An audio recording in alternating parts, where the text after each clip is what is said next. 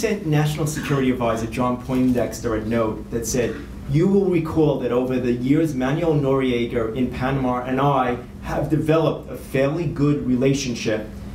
If U.S. officials can help clean up his image and lift the ban on arms sales to the Panamanian Defense Forces, Noriega will take care of the Sandinista leadership for us."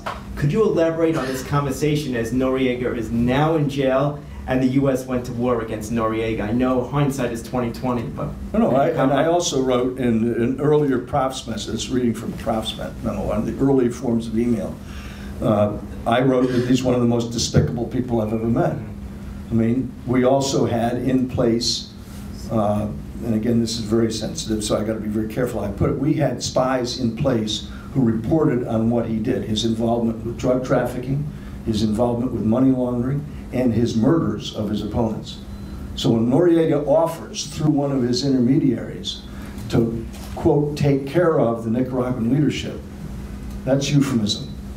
He was offering to kill him. And so I was sent to meet with him in London and recorded exactly what he said and brought it back, and people that, I don't think we're going to do this.